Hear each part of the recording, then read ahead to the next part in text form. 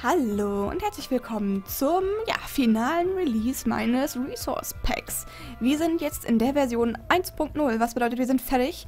Es fehlen noch ein paar Paintings und das war's. Und ansonsten haben wir alles fertig, was man fertig haben kann. Und ich muss sagen, ich bin sehr stolz und ich bin auch sehr stolz, euch heute quasi den wunderbaren Komplettüberblick zu geben über diese Texturen.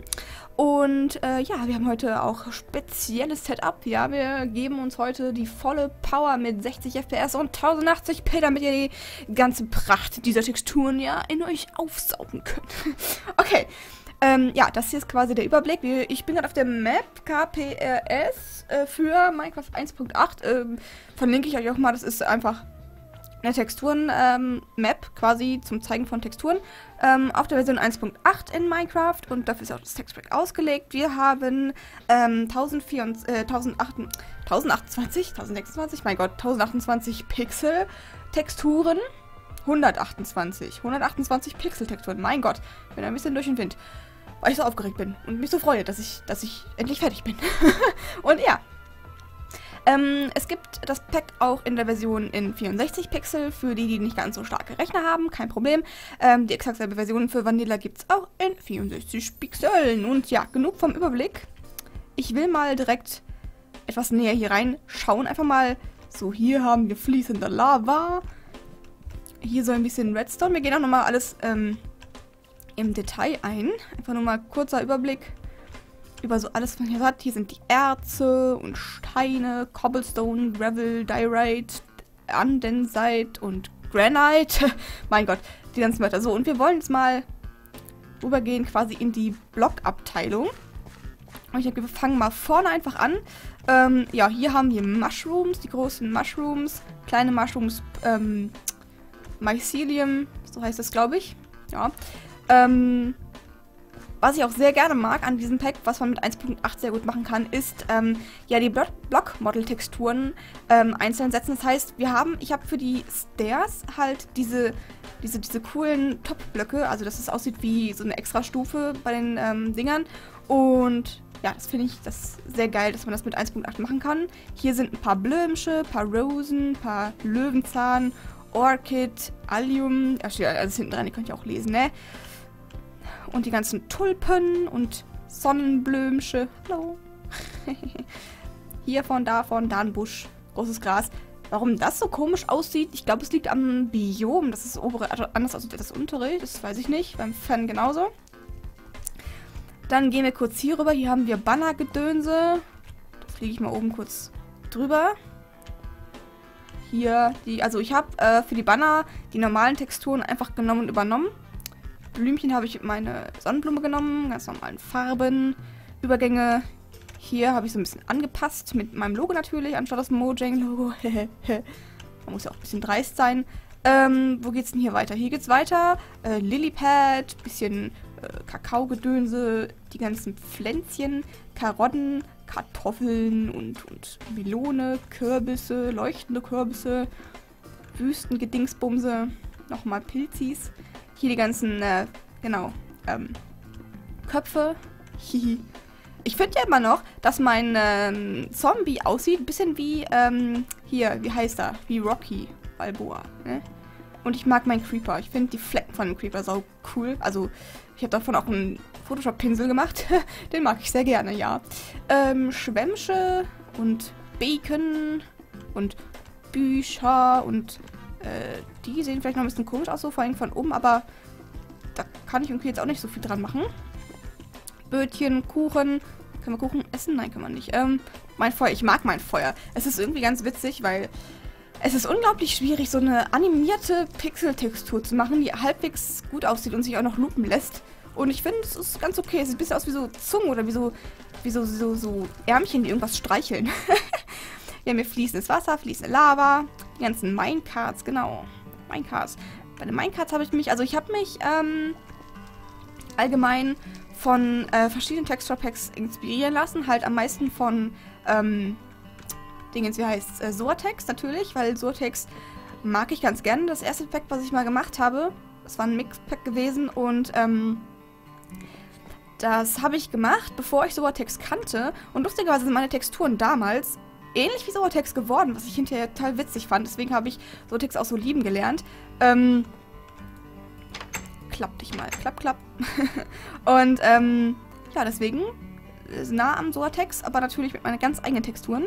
Hier die ganzen Türchen und die Leiter und die Dinger. Ich habe die Fackel nochmal neu gemacht. Das sieht jetzt besser aus als vorher. Ein bisschen kerzenartig. Und die Redstone Torch. Nächste Reihe. So, wir haben hier Pressure Plates und die lustigen Lämpchen. Redstone-Gedönse. Schalterlö. Bubbeldi, bubbeldi. Daylight und Night. Also Daylight und Moonlight Detektor, so heißen sie genau. Pistons. Katschum. Schieb. Dann hier Musikgedönse und Kisten. Das GUI dazu kennt ihr ja eigentlich schon. Also, ne? Ist auch überall ähnlich. Trap Chest. Ender Chest. Hoppe. Mein Oven. Hier noch ein bisschen GUI-technisch was zeigen, nicht wahr? Hier Dropper und Dispenser. Eigentlich alles sehr ähnlich. Ne? Hier Tripwire. Was haben wir hier noch? Armor-Stand, genau. Und der normale Banner halt von allen Seiten zu betrachten. Der weht so ein bisschen im Wind. So, dann, was ist die richtige Seite? Das ist die richtige Seite. So, wir haben hier Big Oak. Big Oak, da haben wir hier das Türchen und alles, was dazugehört. Setzling, Akazie. Ist so ein bisschen rötlich bei mir, finde ich ganz nett.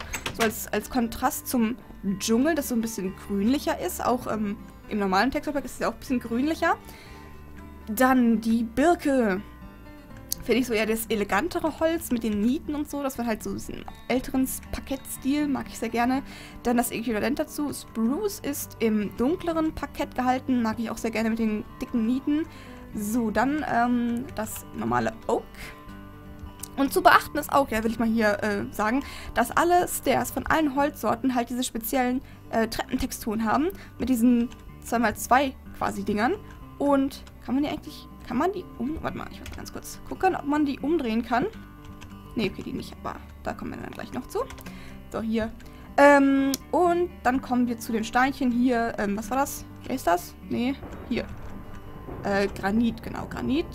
Und Diorit und Andensit und normales Steinchen, ne? Kennt ihr ja hier Stone und Stone Slabs. Cobblestone, Mossy Cobblestone und hier wieder die speziellen Treppentexturen, die man auch, sehr wichtig, ja, umdrehen kann, um die ganzen, um die dunkle Textur zu kriegen. Finde ich persönlich sehr geil, um halt mal anderen Boden zu machen. Habe ich ja selbst schon benutzt, um quasi dunklen Boden hinzukriegen mit günstigem Material. So hat man nämlich eine zweite Textur noch mit drin. Finde ich, sehr praktisch. Das gleiche gilt auch für die Bricks, also Stone Bricks.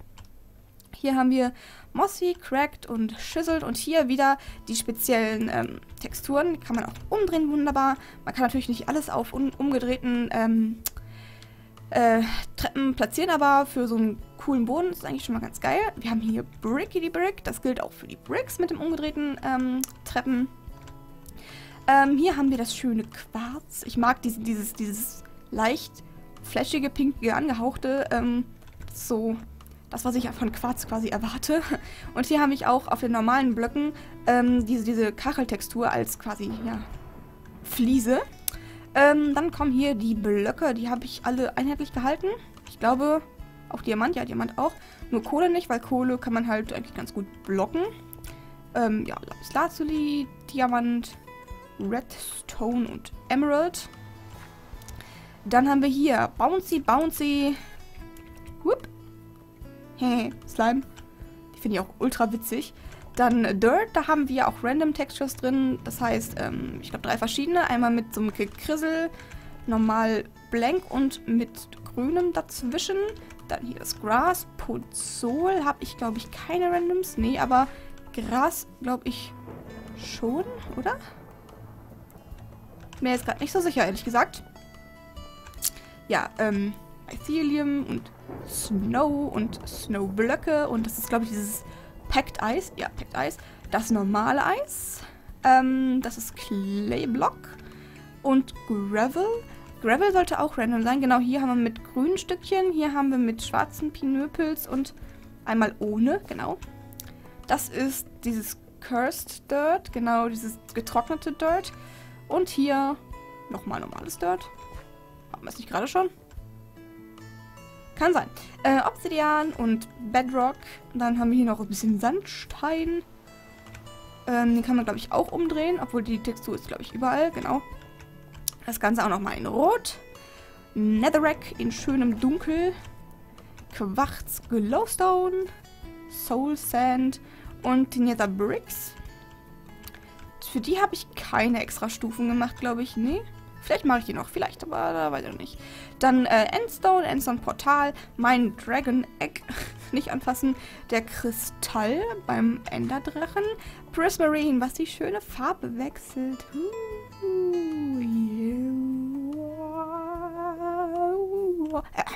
Die Prismarine Bricks. Dingsies. Oh, Slime. Und die anderen Teile, ich kenne mich da noch nicht ganz so gut aus, weil ich mit dem Pack so direkt noch nicht gearbeitet habe, mit dem Wassergedönse. So, hier kommen wir zur Wolle. Ich glaube, da machen wir mal quasi einen schnellen Überblick. Halt die ganze bunte Wolle. Da gibt es nicht so viel, also da gibt es ja, ne, ist ja bloß Farbe und Wolle. Und das gleiche gilt für den Stained Clay. Das ist, glaube ich, normaler Stained Clay, genau. Und hier haben wir die ganzen Farben. Genau. Jetzt kommen wir gleich zu einer Besonderheit. Und zwar vor allem beim Glas. Wir haben hier verschiedene Texturen für verschiedene Farben. Einmal halt weiß und ein paar andere haben das Cross. Das ist diagonal. Hier haben wir ein größeres Pattern. Dazu komme ich gleich. Das sind die normalen. Genau, größeres Pattern, diagonal. Das war's, glaube ich. Und jetzt kommt, ganz wichtig, ich habe für jede Holzsorte ein Glas ausgewählt, das quasi in Holzoptik ist. Das ist einmal hier für Spruce, das ist Big Oak, genau. Big Oak hat schwarz. Eigentlich ganz logisch gemacht habe ich das. Grün ist Dschungel, braun ist ganz normal Oak. Dann haben wir hier, das ist Grau ist Spruce, Pink ist Akazie und Gelb ist Birke. Finde ich ganz geil, dass man halt Holzrahmen hat, weil damit mag ich auch gerne bauen. Das macht Spaß und halt die anderen Farben sind halt ja, in anderen Optiken gehalten, damit man noch ein bisschen Abwechslung hat. Und ja, so wo geht's weiter? Was haben wir hier in diesem lustigen Tempel?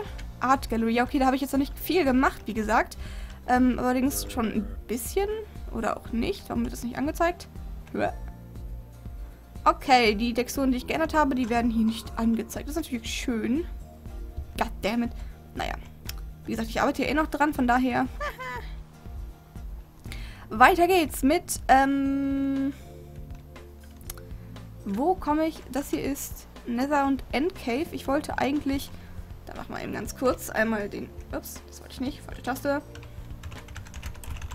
Game Mode 3 rein und gucken mal, hier, genau, da wollte ich hin. Dass ich euch ein paar Tiere und ein paar Monster zeige. Ja. So. Hopp. Huch. Da haben wir schon den ersten Endyman, der hier eigentlich gar nicht reingehört. Hallo, Mr. Endyman. Hallo. Ja. Ja. Okay, das ist der Enderman. Ja, wisst ihr Bescheid. Dann gehen wir mal hier gleich hin und gucken mal, wo haben wir denn hier Tiere? Wo sind denn Tiere? Wo sind denn Tiere? Hier? Nee. Tools? Miscellaneous? Ja, hier. So, fangen wir an mit Creeper. Was haben wir noch? Platz machen hier. Skelly, Spider, Zombie, Slimy, Ghast. Oh Gott, das wird witzig. Enderman haben wir ja schon gesehen eigentlich. Cave Spider und Silverfish. Habe ich Cave Spider anders gemacht? Ich glaube ja. Also, als erstes kommt der Creepy Creeper mit seinen süßen Punkten. Zeig dich mal an. Hallo. Und seinen fiesen Zähnen. Skeleton. Knochig. Mit seinem Bogen. Und seinen süßen kleinen Händchen. Guck mal, die kleinen Händchen. Die kleinen Händchen. Da, er hat Finger. Spidey Spider. Schön haarig. Zeig dich mal her. Da. Hallo. Dann Zombie. Unser Rocky Balboa. Slimy Slime. Hast du ein Gesicht? Du hast ein Gesicht, ja, ne? Da ist das Gesicht. Hallo. Ghast. Oh Gott, es tut mir leid. Ups, das war eine schlechte Idee. Zeig dich mal her, Mr. Ghast. Gesicht. Hallo. Das war eine schlechte Idee. Gehen wir in ihn rein.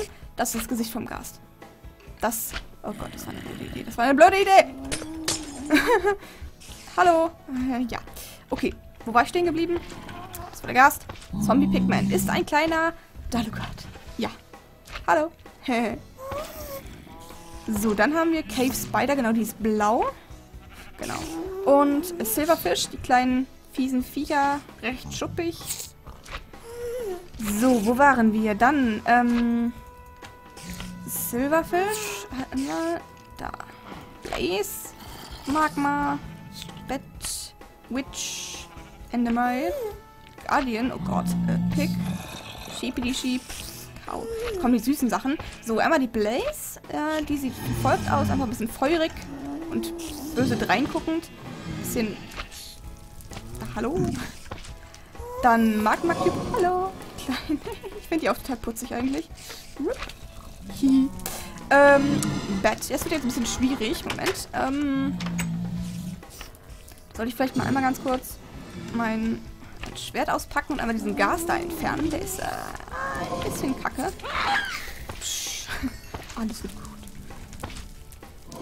Tschüss, Creeper. So, Beds. Ich spawn mal ein paar mehr, damit man vielleicht ein bisschen was erkennt. Weil die sind immer ziemlich frickelig und fieperig und ich finde die aber knuffig geworden. Haarig. Die haben ein süßes Gesicht, aber das kann man nicht erkennen, wenn die halt so rumflattern, die Viecher. Naja, okay, eine Witch.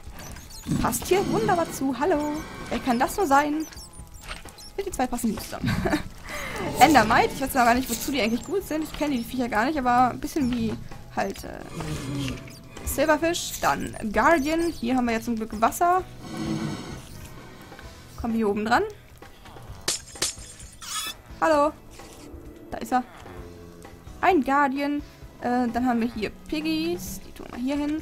Piggity Pig. Hallo. Hihi. Kleine Piggies. Schäfchen. Lass dich mal angucken hier. Schäfchen. Ins Gesicht gucken. Hihi. Eine Kuh. Moo. Hallo. Die Kuh. Und dann gibt es... Und zuletzt Cow, Chicken, Squid, Wolf, Mushroom, Ozelotze, Horse, Rabbit und Villager. Okay, warte, wir können mal, doch, Chicken. Hallo. Chickity Chick Chick. Squid kommt zum Guardian, der freut sich, kann das Vieh auch gleich kaputt machen. Wupp, da ist der Squiddy Squid. Und der Guardian ist weg. Wo ist er hin? Der ist irgendwie gestorben. Gut. Auch nicht schlecht. Ja, der ist noch irgendwo. Ach, da ist er in der Ecke.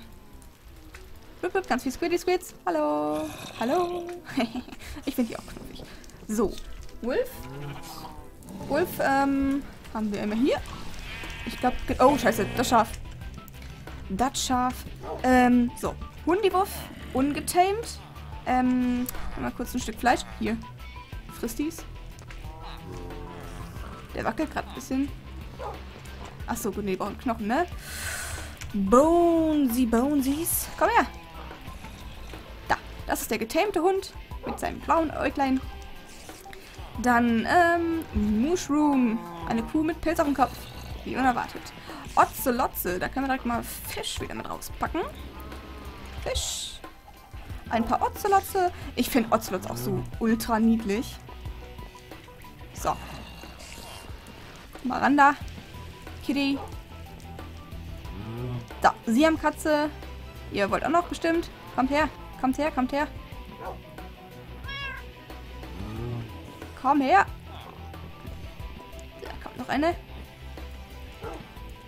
So, eine rote Katze. Ja, den Rest könnt ihr ja selbst noch entdecken, nicht, meine Freunde? So, dann Ocelot haben wir. Jetzt kommen die Horsies. Ich finde die auch total toll. Entschuldigung. Ja, die fangen ein bisschen an zu lecken. Ja, Entschuldigung. Oh Gott, es tut mir leid. So, die Pferdchen mit bunt und Flecken und Pünktchen und schwarz und weiß und braun und grau und Esel und nicht Esel und klein und groß und mein Gott. So viele Texturen. Ja, die können wir auch mal direkt einmal aufzäumen, wenn dann immer hier so ein Tierchen gesattelt. Ja. Nein, schon gut.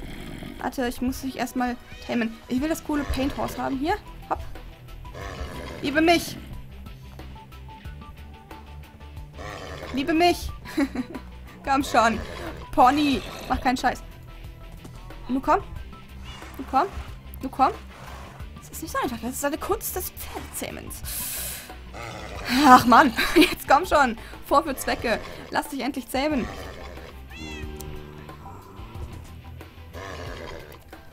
Na, jetzt. Mein Gott. Warum mögen mich die Pferde nicht? Jetzt ist aber langsam mal gut hier, nicht? Aha. Gut.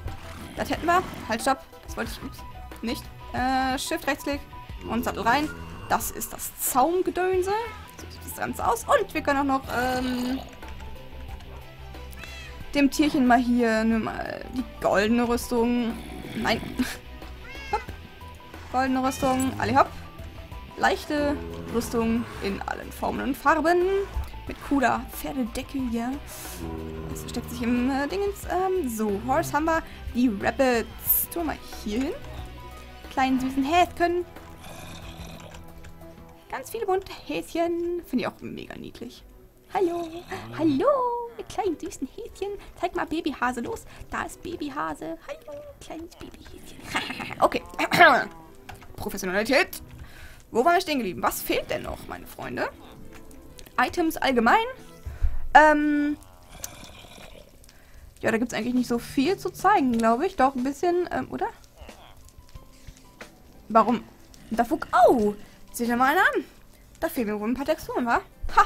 Haha! Gut. Aber die Dinger habe ich ja schon. Dann werden die noch schnell reingefuchst. Wir haben hier Slimeballs, Snowballs, Spawning Eggs, habt ihr schon gesehen. Bücher, die Discs, Food, genau, ganz viel Food. Äpfel und Fische und Gebratenes und das sieht alles immer so lecker aus und oh, da krieg ich gleich Hunger, ey. Pumpkin Pie, ein schöner Kürbis-Muffin, ja. Kuchen, Fisch. Die Tools, genau, die Tools. Eisentools. Ich kann mal alles irgendwie mal kurz ein bisschen in die Hand nehmen. Schwert habt ihr inzwischen schon gesehen. Hier die Uhr. Clock war auch in Heidenarbeit, war das? Mein Gott. Hier Nametag. Ja, Eisenschaufel. Spitzhacke. Die Uhr. Funktioniert ja auch. Es ist gerade Tag wahrscheinlich, ne? Ja, sie bewegt sich. Der Kompass. Das sind meine Shears. So coole, das ist natürlich so komisch. Wahrscheinlich, weil Minecraft doof ist. Die Schere, ne? Zum Scheren von Schäfchen. Eine Hoe, Nametag. Was haben wir sonst noch so? Ja, die ganzen Rüstungen, Bogen, die Bücher. Brewings, ja, Gastier. Hier haben wir noch, genau, Magma Cream, Spider-Gedönse, Rabbit-Füßchen. Das alles. Hier noch die ganzen Farben, genau, die sind alle in kleinen Farbsäckchen. Ink und Kakao und Lapis und Bones sind extra gekennzeichnet natürlich. Dann haben wir die Seeds, der Neverstar, Prismarine-Gedönse, Rabbit Hide und so weiter und so fort. War es das eigentlich? Ich glaube schon. Oh Gott. Kommt so Creeper facing entgegen, ey. Hallo, Creeper. Wow. Ja, ich würde sagen, das war's. Ansonsten, alles andere, was ihr noch nicht gesehen habt, könnt ihr gerne selbst entdecken. Wie gesagt, der Link zum Pack ist in der Beschreibung oder einfach auf chigocraft.de, ja, leicht zu merken eigentlich. Und ich würde sagen, wenn euch das Texture Pack gefällt und das Video, dann lasst doch ein Däumchen da. Ich muss sagen, ich bin sehr, sehr stolz auf mein Werk. Mein Gott, halt die Klappe, das ist ganz laut hier. Und es war viel Arbeit, ein halbes Jahr, einige 100 Stunden Arbeit und ja. Es geht weiter mit Modded, das heißt, Mod-Texturen werden in eine 1.7, also eine Minecraft 1.7er Texturenversion noch eingefügt und das dauert aber noch ein bisschen, bis da alles fertig ist, aber es gibt schon einiges zu gucken.